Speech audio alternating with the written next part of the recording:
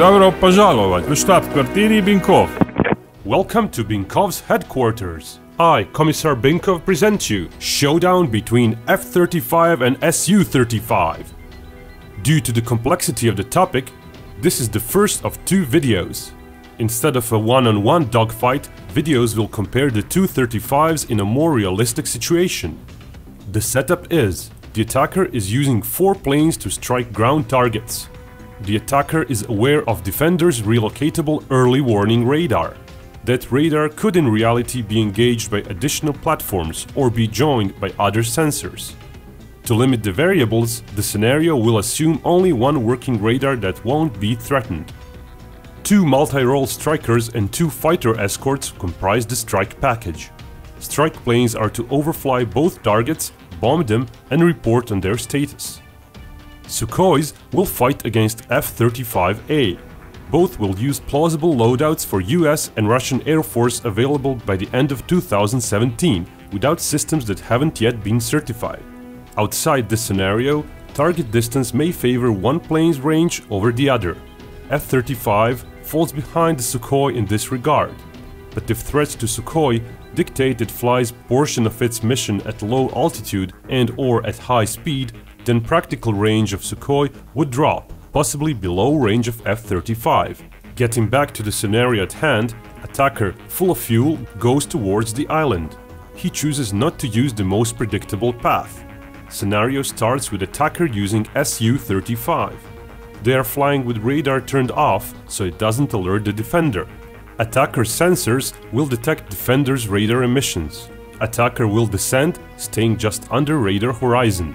That way the enemy will have less time to react. Eventually, the radar would detect them. Flying higher would then become preferred, as it would allow for greater speed.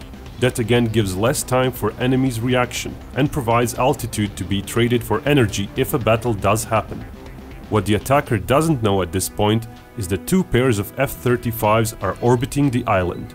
They get informed of incoming threat and keep their radars turned off. They approach the threat in a specific fashion to maximize their stealth advantage. They don't use afterburners, so their infrared signature doesn't give them away. Sukhois enjoy a speed edge over F-35, so defenders could not hope to approach the enemy from the sides, as that way they would not be able to catch them. But they would still arrange the 2 pairs for optimum approach, being guided by the ground-based radar. The big question is radar signature. It can only be estimated, as such data is simply not publicly given in a proper context. Only one official statement was made concerning it. Our scenarios will assume the figure given was for the best case scenario. We will also assume the Russian claim of radar's detection ability as truth. Forward lightnings could turn on their radars, get a firing solution and launch their AMRAAMs from a greater distance before flankers' own radars could detect them. But that would result in missiles very low on speed by the time they reach the enemy. With 8 missiles and 4 enemies, spending missiles just for harassment would be wasteful. Flankers would at one point start getting glimpses of something. Focusing their radars, they would confirm 2 incoming contacts. Infrared sensors would not yet pick up anything due to lightnings not showing their exhaust. One option for the flankers would be to abort and run away. They are after all faster. The distance involved would mean flankers could, even if barely, outrun the AMRAAMs. Assuming flankers go on with their mission, they would not be able to ignore the immediate threat. Best course of action would be to use all available planes and go after those enemies. Sukhois can't know if there are additional threats. They can safely assume their speedy approach ensured no one is right behind them, but further threats could still be in front quadrant. Su-35's radar has possibly the widest scanning area for a jet fighter in the world. They could monitor even the side approaches. What they might not see is the second pair of lightnings. Those F-35s would however be too far away to engage the Sukhois at the same moment as the first pair of lightnings. Flankers would all have to go on the attack if they are to maximize damage to the incoming threat. Enjoying a greater missile load, they might start shooting their missiles even before F-35s do. Lightnings could fire their first salvo moments later, also a bit on the edge of their effective range. Both sides would use defensive measures. Sukhois have chaff and onboard jammers. F-35s would deploy tow jamming decoys on top of chaff and jammers. Even the best missiles miss often. When first tested, AMRAAM showed high hit chances. But in actual use, even in better situations than against Su-35, those chances dropped. Against an opponent which knows when to start evading using countermeasures, those chances would fall further. Estimates of percentages close to historical hit ratios of near-peer situation in the Gulf War will be used. Flankers jammers would mean actual AMRAAM lock-on range would suffer. Early salvo would harass F-35s and focus them on avoiding missiles rather than getting in the best situation for follow-on launches. But F-35s could use their hidden friends and turn towards them as they dodge Sukhoi's first salvo. The second pair of F-35s would turn on their radars to get target tracks. Sukhois would know by then someone else is approaching, but in all the commotion of dodging the first salvo and chasing the lightnings, proper reaction would suffer.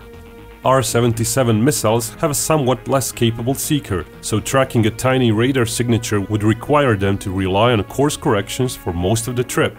Those corrections would further be interrupted by evasive maneuvers as flankers dodge missiles. Flankers could be firing more, choosing between the first pair of lightnings low on energy or the second pair posing a bigger threat. Second lightning pair would also launch, again on the edge of their effective range. Early launched R-77s, fired without proper target track from a distance and going against countermeasures, would miss or hit one plane. First salvo AMRAAMs would be going against Sukhoi's jammers and chaff, trying to obstruct the missile's view. Both sides have capable missile approach warning sensors, enabling pilots to maneuver and deploy countermeasures in a more time-precise fashion. First salvo AMRAAMs would rely on course corrections from the other lightnings.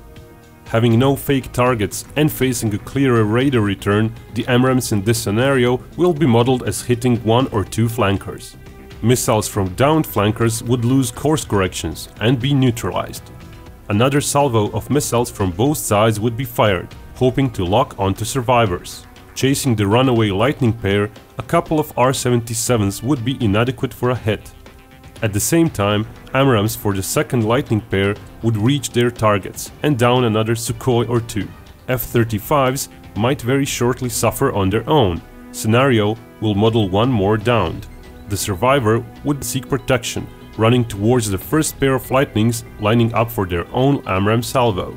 Last surviving flanker would be out of modern missiles. Even if the previous AMRAAM salvo misses, remainder is likely to finish the last Sukhoi. Flanker could have already launched its remaining missiles. The distance would by now allow even the infrared guided missiles to be used, but given their old technology level, they're unlikely to score many hits. Had the setup been 6 intercepting lightnings, additional F-35 pair could have been concealed. Lightnings could afford to waste AMRAAMs for harassment from afar and run away, downing up to one flanker. As the rest ponder a chase, 4 emerging lightnings could get a chance to fire. F-35s might lose one member before remaining Sukhois get wiped out. No verdict shall be given just yet, as another variation of this scenario awaits in the second video. More general comparison will also be made, as well as turning of the tables, a scenario when Sukhois have the advantage of defending the island. If you liked my analysis, you can always subscribe to this channel. And if you really like Binkov, you can support his videos via Patreon.